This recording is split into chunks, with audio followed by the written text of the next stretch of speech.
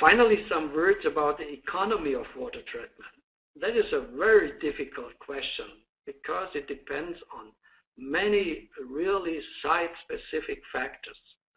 However, just to give you an idea about the dimensions, here's some calculations for the cost per cubic meter. The most efficient treatment and the most reliable treatment, the pasteurization, has the highest cost with 1.6 euro per cubic meter. Here's the translation into dollars. It is followed by UV with 1.4, and then the next one, slow filtration, can be seen already as a low-cost technique with 0.2, and all of the chemical treatments, except the ozonation, have costs per cubic meter less than 0.1 euro cent.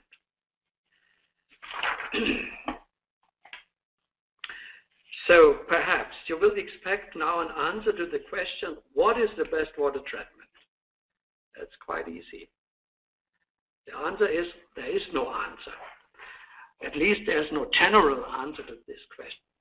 As I mentioned already, many site-specific factors have to be considered, such as crop and target organisms or cultivation, irrigation system, size and distribution of the cultivation area, the amount of water consumption, the water storage capacity, the water quality, and so forth.